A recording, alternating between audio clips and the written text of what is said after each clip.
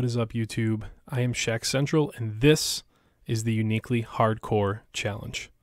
In this series, I am attempting to collect every unique item in Path of Exile, not just in the solo self-found game mode, but in hardcore as well. It's going to be a long grind, and it's going to be a ton of fun. So sit back and join me for today's unique experience.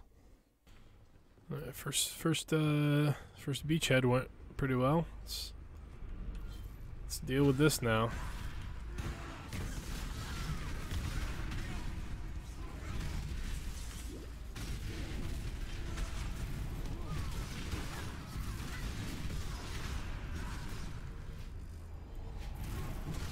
Mid-shot. Wow, that was enormously loud. And that's what happens when the loot filter absolutely loses its mind. But yeah, well. Oh my gosh, we did it. I was actually getting ready at the end of this map to do another unique roundup. We got probably another 10, 12 uniques, and I ran into the last one. So, I mean, check with me, because I'm like freaking out. Stinging Doubt. We got Piercing Truth, Swirling Fear, Crippling Grief, Burning Rage, Lingering Pain, Stinging Doubt. This is the last one. All right. And just like that, we have all 6 trials. All right, time for a quick character update on the Earth Shatter Champion. And then, as you can see, our unique tracker has continued to climb upwards. So we got a few uniques, but wanted to just give a brief update on the character first. It's feeling really strong. We're about 85, just under 85, well, not just under. We're about 85 and a quarter.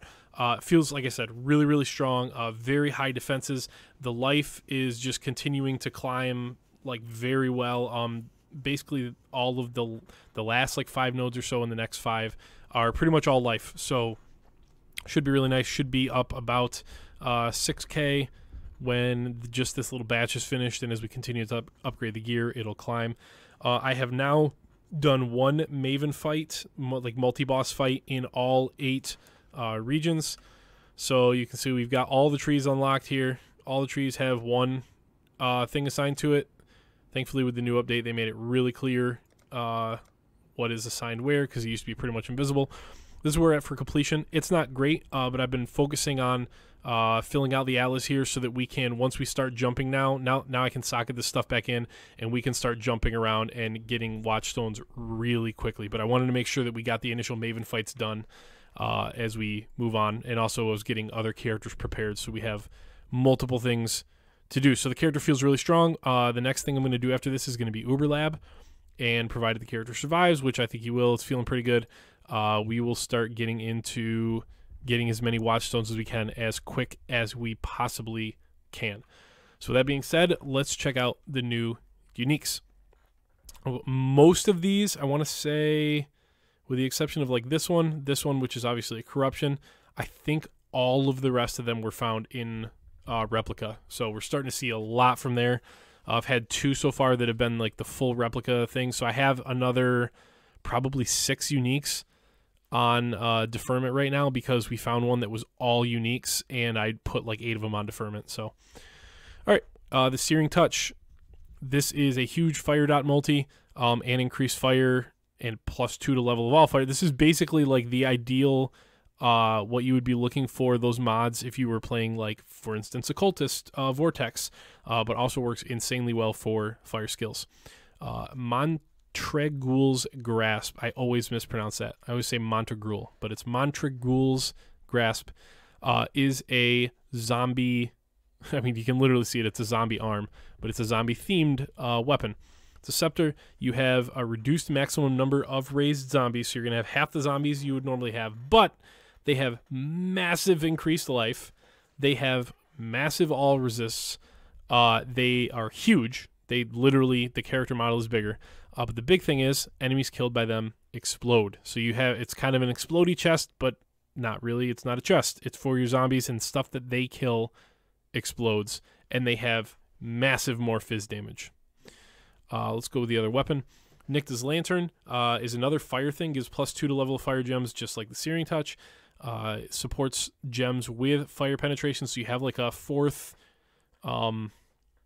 and with the mod below that too, it's kind of like having almost like two support gems on it. So you almost get a 5 link out of your scepter. And gives more spell damage and all that. So you get a lot of fire damage. It's a very good leveling item.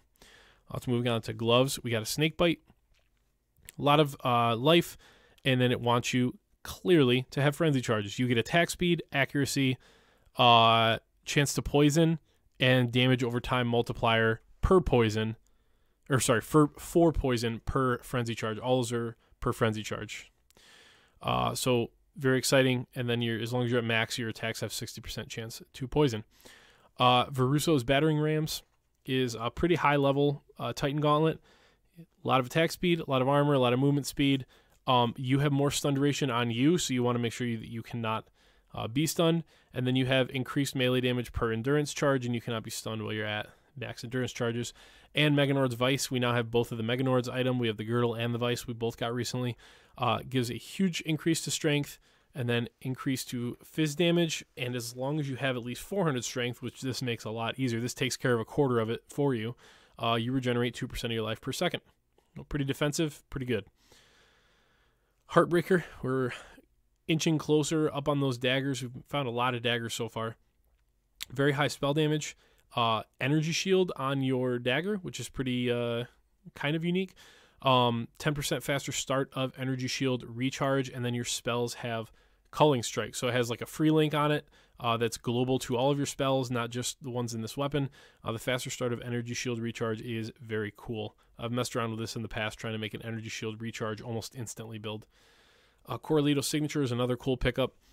It's based on poisons, basically. While the flask is up, you have a chance to poison on hit. You take chaos damage per second, but instead of your critical strikes dealing extra damage, you have Perfect Agony during the flask effect. And Perfect Agony is that your modifiers to your critical strike multiplier apply to your damage multiplier for ailments. So basically, it wants you to be using the flask to poison, and then does a lot of damage with poisons.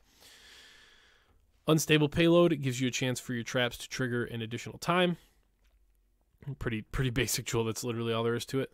Diaden Dawn has a lot of life and a couple of resists, and then it basically is one of those kind of dueling fire and ice type items. You get attack leech against chilled enemies. Your ignites deal damage 35% faster, but the downside to this one, it's very big. You cannot deal any physical damage. It deals no physical damage. We got another jewel corruption. I was corrupting Crimson Jewels trying to get Corrupting Blood implicit, and wound up with Enitziri's Reign. So I believe this is the third jewel already that we've gotten from the corruptions while I've been trying to roll Corrupting Blood jewels. So Enitziri's Reign gives you increased fall skill effect duration. And finally, for the new ones, Apraxis. Huge mana. Like, just, it's basically all mana. You can read through it. It's all mana. It gives you max mana, gives you a lot of mana regen, makes your skills cost less, and 8% of the damage that you take, which I believe, is that the one that... Oh, no, it's not the one that has a range. So 8% of the damage you take, you get back as mana. So all these are pretty cool. These are all new, and we're up to 213. And if you notice, I got my second Clay Shaper. So in terms of playing strong meta builds and just running over the content, yeah, at some point soon here, Carrion Golem's incoming, because having both of those Carrion Golems is still really strong, and I'm really excited to get another Clay Shaper. Alright, time for fight one. I am, maybe nervous isn't the right word. I have not done very many Uber Lab fights with melee characters, so this should be very interesting learning experience, hopefully not dying experience.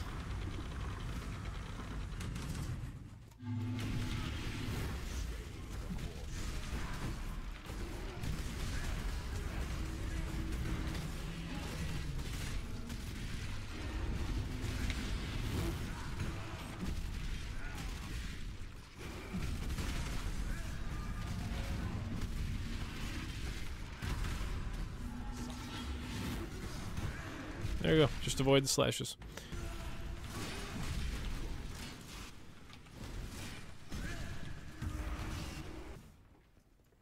Alright, we found it. Last one.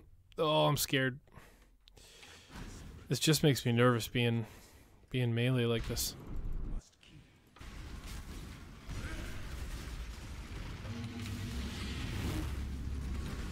I'm gonna die.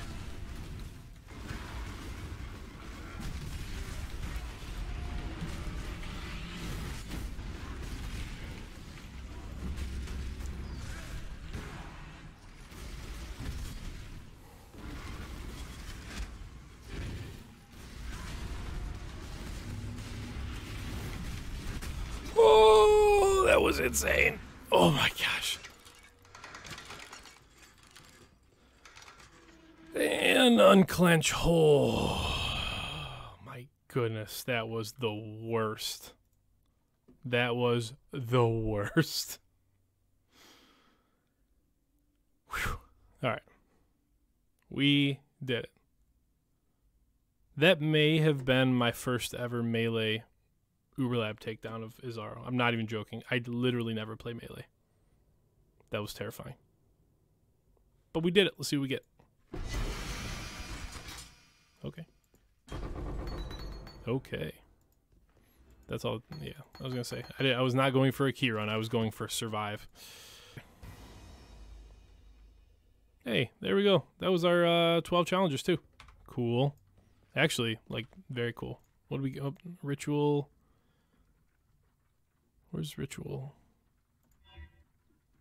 Heck yeah. So as I've continued filling out the atlas here, the uniques just keep pouring in. Again, most of these are from the rituals themselves. A couple of them were drops. I think the Hallowed Ground was a world drop. And I've gotten several Bitter Dreams, things like that, that have just dropped on the ground in the last few maps. But in terms of map completion, we're getting up close to half of the atlas here. We're at 72 of just filling out the last tier 3s and tier 4s, and then we're going hard on Watchstones. But this is where we're at with these. You can see we're up to over 230 now, which is crazy. So yeah, let's just take a look at these. Debion's Dirge, it adds a ton of cold damage. Doesn't have any fizz things, but adds a ton of cold damage, and then it gives you a bunch of buffs if you've used a Warcry recently. Chimeria's Maul, I've actually found 2 of, like in back-to-back maps. Adds a lot of fizz damage. It adds some cold damage, and then gives you more crit, and gives you basically, if you're freezing enemies, gives you increased rarity, and you do even more cold damage with attack skills. So pretty good to pair this with like itself, and just do an absolute ton of attacking cold damage if that's your thing. Ungil's Gouch is a dagger. Gives you additional block chance while you're dual wielding, so you can do both of these and one of these in each hand. Get a ton of additional attack block chance. Gives you dexterity and a bunch of fizz damage and a little bit of lightning damage and some crit. So not bad early leveling item. Speaking of early leveling items, a level 0 unique. You don't need any requirement to equip it. Last Resort, the Nailed Fist, gives you life gain on attack in the implicit. Gives you more attack speed when you're, increased attack speed when you're on low life, and then basically just does actually a whole lot of damage, regardless of the low life benefits, which, again, can be kind of nice. Just has a lot of fizz damage for a low level weapon. Bitter Dream is kind of a crazy one. You can see there, it does nothing except give Socketed Gems a million supports. And Bitter Dream has this unique quality where when you sell a Bitter Dream, actually I'll demonstrate this right now, when you sell a Bitter Dream, you get all of the gems that it is supported by. So kind of a very cool vendor recipe. It can get kind of annoying if you sell it without meaning to, but it's a cool weapon. Just has a ton of cold supports. For quivers, we got 2. We got Soul Strike, which adds a ton of chaos damage to attacks and gives you really faster start of energy shield recharge. The rate that you recharge is slower, but the start is incredibly faster and gives an absolute ton of ES. So something like an attack-based cultist would be really good with this. Craghead, I actually was able to get 2 of these, which is great because there is a prophecy. I don't have the upgrade yet, but there will be a prophecy to upgrade this one time. So we have both of the bases that we need. It's just a low-level quiver that gives you reduced projectile speed, but adds a whole bunch of fizz damage to your early bow attack, so very nice. For gloves, we got Khaleesi's Grace. Supports all the gems in it with faster casting, gives you a whole bunch of life, and then once you've spent a total of 800 mana, you get plus 2% to critical strike chance. So pretty good spell crit pair of gloves there. World Carver is one of the uniques that gives you like its own kind of unique skill. You trigger a level 20 Arcane Wake after you spend 200 mana, so another one that wants you to spend a specific amount of mana, has a bunch of life. And then this one is kind of interesting. It gives you more of a benefit for each map item modifier affecting the area. So if you want to make a build out of this, it's kind of one of the unique ones. I don't know that I don't think there's anything else in the game that gives you benefits for each map item modifier that's affecting an area, but World Carver is kind of unique in that aspect. And then Worm Sign is another one with socketed gems get supported by something. This time it's concentrated effect, and then it wants you to do endurance charges. You have less mana cost when you have endurance charges for each one, and then once you get up to your max endurance charges, you gain Rampage, but when Rampage ends, you would lose all of them. So kind of a pseudo Rampage item, doesn't naturally give it, but you can get it pretty easily if you want to build with this. The Broken Crown's the only helmet we found. Socketed Gems get supported by Cast on Death, so not great for what we're doing here in Hardcore, but it gives you all attributes. It gives you a whole massive chunk of Chaos Resistance. No other resistances or life, but it gives you a huge chunk of Chaos Res. For boots, we found Gang's Momentum. Decent move speed, 25% is pretty good. Among uniques, a lot of them are 15 or 20%. Gives a ton of fire resistance, and you have a high chance to ignite with a lot more damage against ignited enemies. For body armor, we found, I don't even know how to pronounce this. I've tried before. Zondithus? Zondithus, or I don't think it's Zan because of the H, but I think it's Zondithus Cassock. Adds a bunch of lightning damage to your attacks. Gives you a bunch of energy shield for the part of the campaign where you would be using that. Gives you a whole bunch of chaos resistance as well, and you make consecrated ground when you block, so you want to use a shield with it. Speaking of shields, Thousand Teeth Timu gives a bunch of life, has higher chance to block, and then you reflect a whole bunch of fizz damage to attackers on block. There's a wide range, but in general, it's a lot. And then 10% of the damage that you reflect to them, you gain back as life. So if you can get very high block chance, you're going to be reflecting a lot of damage, potentially killing enemies, and you're going to gain a lot of that back as life. Wheel of the Stormsail, on the other hand, is a very low-level shield. Gives you increased rarity, and gives you higher chance to block, and makes your curse skills a little bit better, but also makes it so curses on you are a little bit stronger as well. Or they last a little bit longer, I should say. Static Electricity gives a whole bunch of lightning damage to attacks, and you want to put it in Dexterity part of the tree because it adds lightning damage to attacks based on how much Dexterity is allocated in its radius. Sidhibreth, I don't know how to pronounce it, is another one of the no-level requirement uniques you could wear at level 1. Gives you a bunch of benefits to your minions, and a little bit of cold damage on top of that. So early minion amulet is kind of nice. And then a Hallowed Ground, unique map. Boss drops additional maps, gives a ton of experience. I'm assuming we're going to get a bunch of these offered from Zana throughout the course of the league.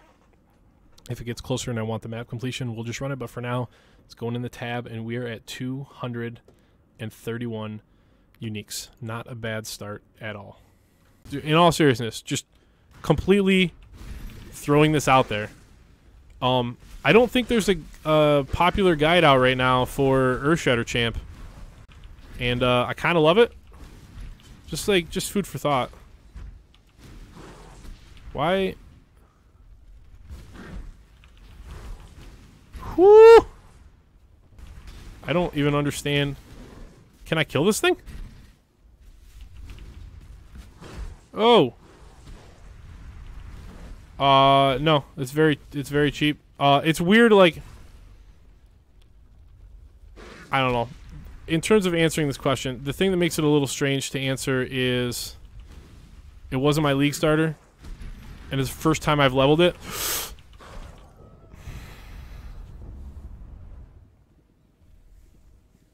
Wait, did I not kill the other one? Am I an idiot?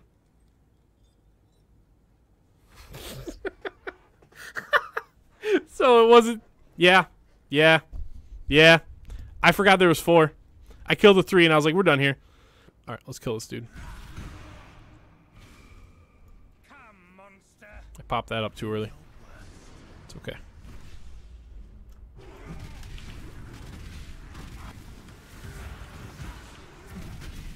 Don't like that. Don't like that.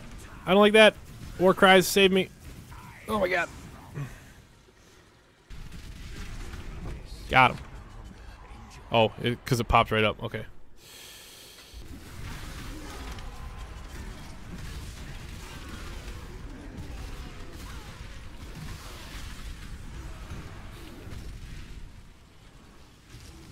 Did you see that?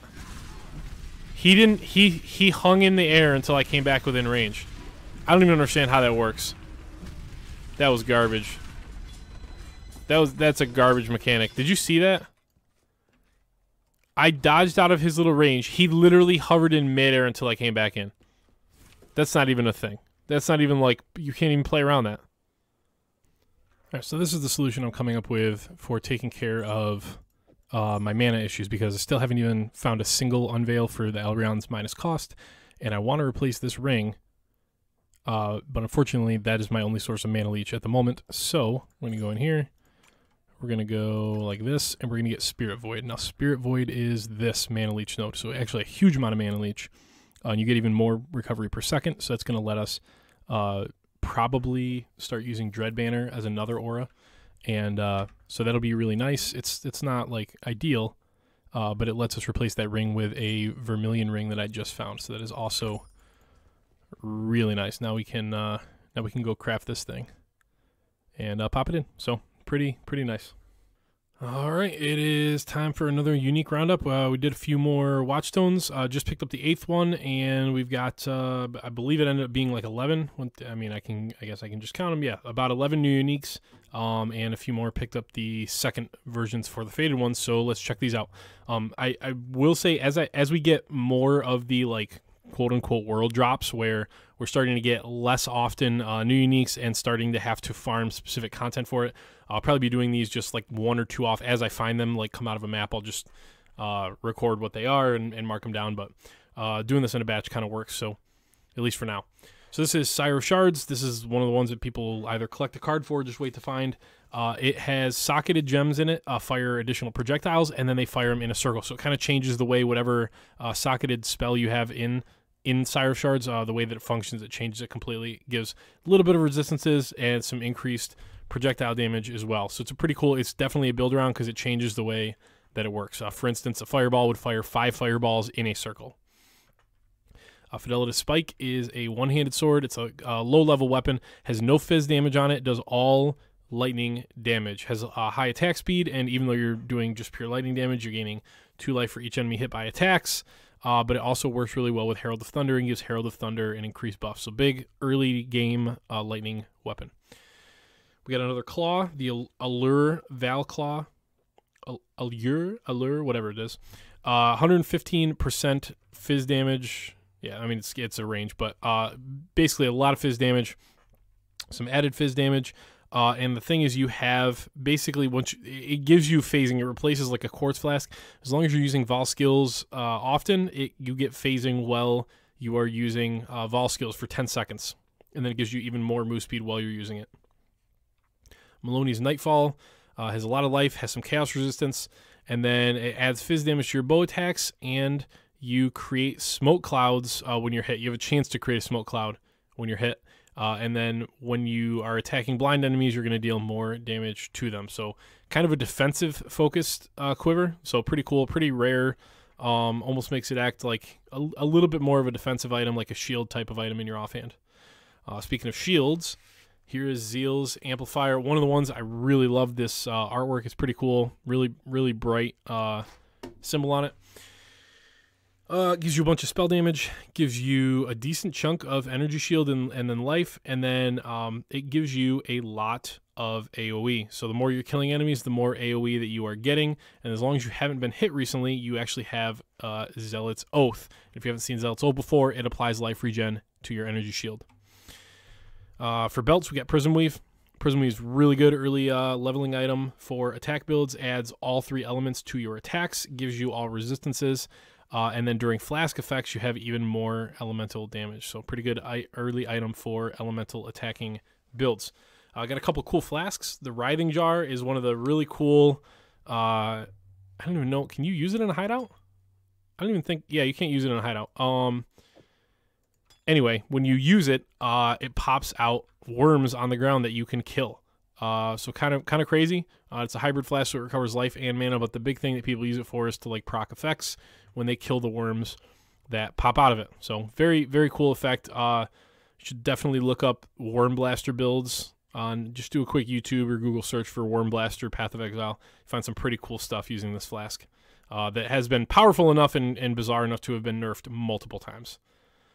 Blood of the Karui is a very, very cool life flask. Gives you a ton of life recovered. It gives you more recovery rate of that life. And then when the flask effect ends, no matter where you're at, you recover full life. You go to full. It's a very cool, very powerful life flask. Kind of a cool thing. Can't really put like suffixes on it like you would on this, for instance, where we have shock removal or bleeding or whatever, but very, very strong recovery effect. Malicious Intent, it's very simple. You get a chance to gain Unholy Might for 4 seconds on melee kill, which gives you physical damage as extra chaos. Pretty powerful. And then we got 2 maps. We got the Malkun Shore map. It's the one that has the bosses that all over the place. You got to go all over the map and kill the boss a whole bunch of times. But it has really good loot. Typically has pretty good loot on it. And we got the Putrid Cloister, where players are cursed with a million things. But the boss drops as you move through. You fight the boss, and I don't know, I want to say 3 or 4 times. You fight, I think it's Doedri, right? And then, or like a version of her. And then she drops a ton of div cards. So those are the new ones we got. And then we got a Calm Sign, a Red Beak, and a Deed Bell, which is our second copy of all of them for when we get the Faded upgrades.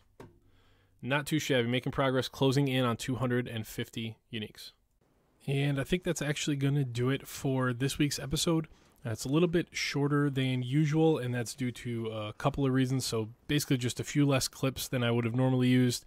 A few shorter, maybe about 5, 10, 15 minutes shorter than usual. And that is just because, first of all, it was a long holiday weekend, along with the President's Day holiday weekend in terms of just editing the episode.